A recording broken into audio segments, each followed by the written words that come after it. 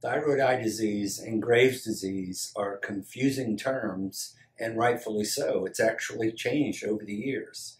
I'm going to explain to you the difference between the two, the areas affected, the common symptoms, the pathophysiology, or what's going on biologically, the autoimmune areas that are involved, and the treatment. Graves' disease has been around for a long time. The reason it's called Graves' disease is the doctor that diagnosed it was Robert Graves in 1835. But it became real popular when President George Bush and his wife Barbara Bush both had Graves' disease. So did Olympic medalist Gail Devers, and of course everybody's favorite, Rodney Dangerfield. He had Graves' disease, but elected not to treat it because he used it as part of his spiel with his comedy. The areas that are affected with Graves' disease, think of it more as a systemic disease that affects primarily the thyroid, where thyroid eye disease is what is the manifestations locally around the eye, or what we call the orbit. For Graves' disease, you can be hyperthyroid, you can be what's called euthyroid, meaning you have a normal thyroid level, or you can be hypothyroid.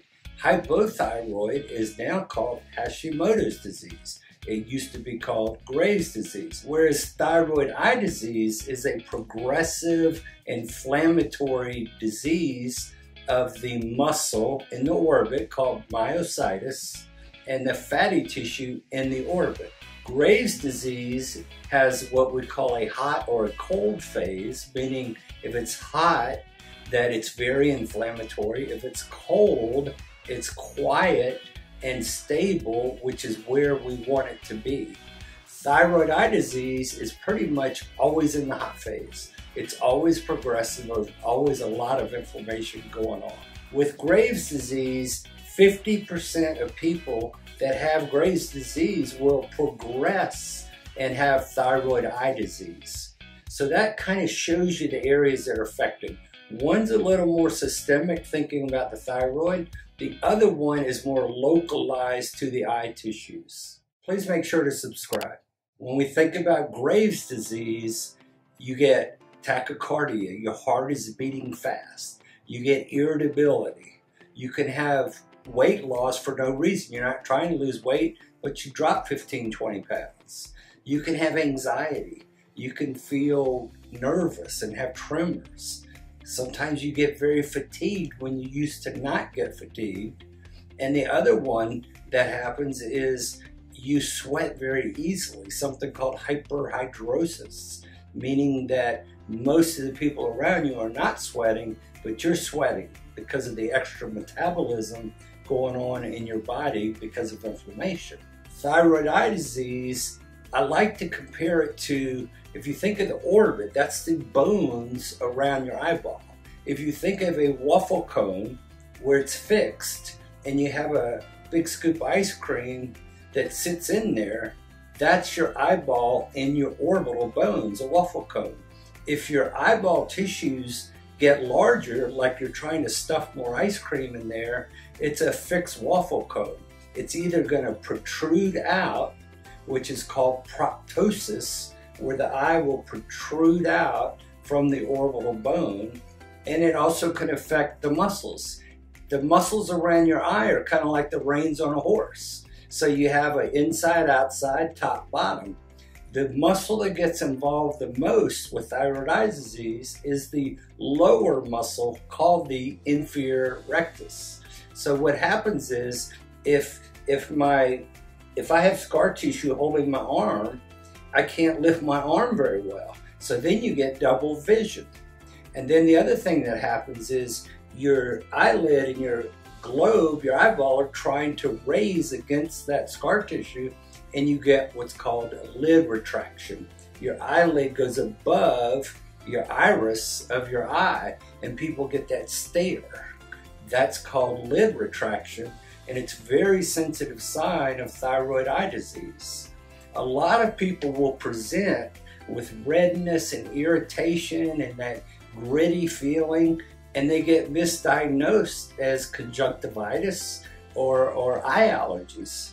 Every year people are sent to me that have been misdiagnosed, and it's not because the doctors aren't good doctors, but it's what we call the great masquerade syndrome with thyroid eye disease. It can present in so many different ways. You also get this dull pain in your orbit because you have this closed waffle cone and all of this inflammatory tissue is expanding in a closed space, so you get this dull ache back behind your eye. A lot of people think it's sinus disease, but it's thyroid eye disease. And that can even lead to pushing on the optic nerve. If you think of the optic nerve like an extension cord that goes from the eyeball back through the orbital bones into your brain, if that extension cord gets squeezed too much, you literally can go blind from having thyroid eye disease. That's why it's so important when you have those symptoms to see a specialist with thyroid eye disease, because you can prevent that from happening.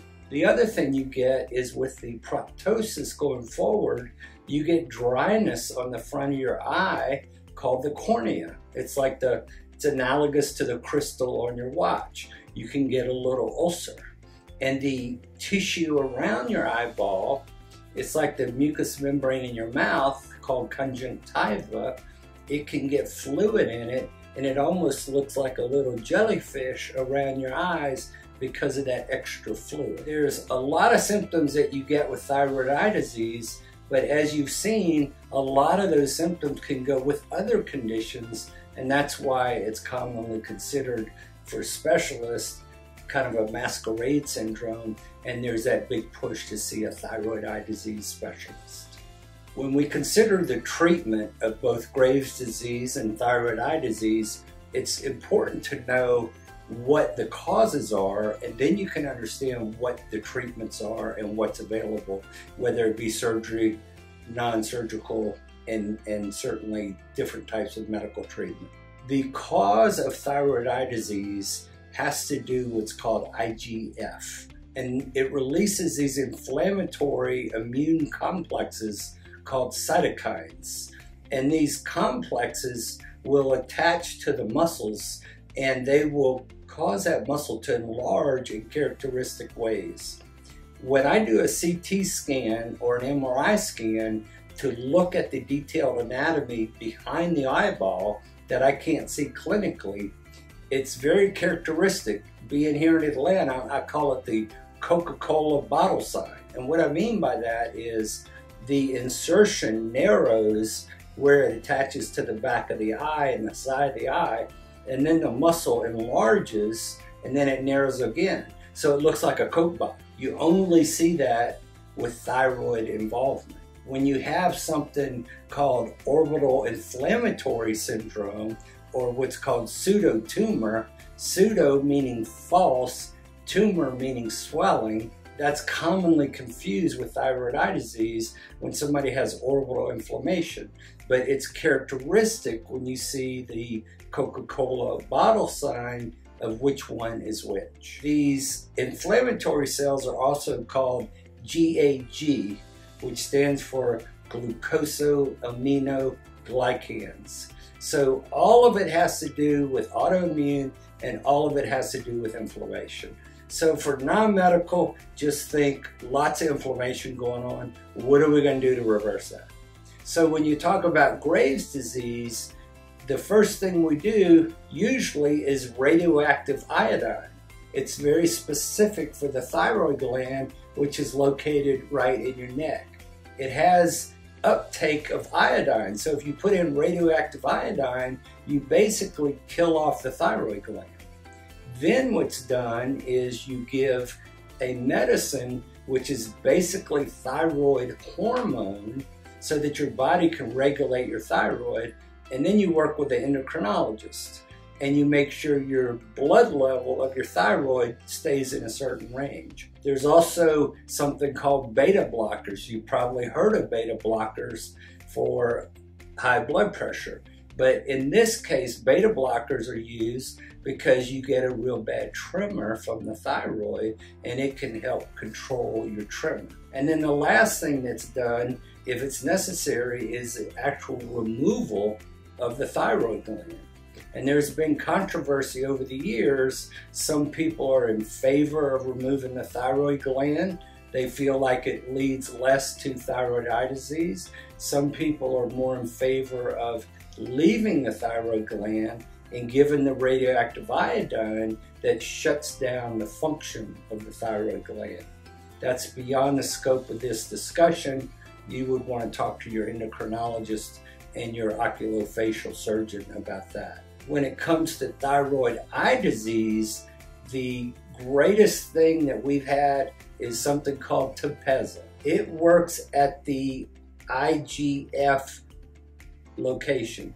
So if you look at the complex immune system, it works right there. We have never had a medication that treats thyroid eye disease until we got Tepezza. We have always used medicines like steroids to control the immune function, to lessen the degree. We've used things that help with symptoms like ocular lubrication. And then the last thing that we do, if we can't control it medically, is we do surgery. So if you think about an eye that's sticking out of that waffle cone, we want that eyeball back into that waffle cone. So we'll do what's called a decompression. We borrow some sinus space, which is basically air, and we move the eye back. That's called decompression. When that happens, remember we have that inflammation in the muscle. So we also sometimes have to operate on the muscle. If one of the eyes is pulling out, causing double vision, we have to work on that muscle to get the eye straight again. And then the last thing we work on is you get lid retraction. Remember how the lids are pulling up against the scarred muscle? Well, we have to do some work on those lids to get them back down. Because if we don't get them down, not only does somebody have that stare, but more importantly, they don't have lubrication to their eye, and you could get a corneal ulcer, and if you don't treat the ulcer, that can lead to blindness. So it's a very complex disease, very critical to have a team that's involved in your treatment. We've covered a lot of material in this video, so I'd like to give you a brief summary. When you think about Graves' disease, think about the body being involved. You're getting symptoms that affect your whole body. When you think about thyroid eye disease, it's more localized. Think about your ski goggles, your eyeglasses, it's all in that area. So when you think about treatment, whatever affects the whole body, that's going to be Graves' disease. Whether you're affecting the thyroid gland or you're having to do things for the symptoms like tremor, weight loss, things like that, it's systemic. The only surgery you could have is if you remove your thyroid gland. So it's either medical or surgical for Graves' disease.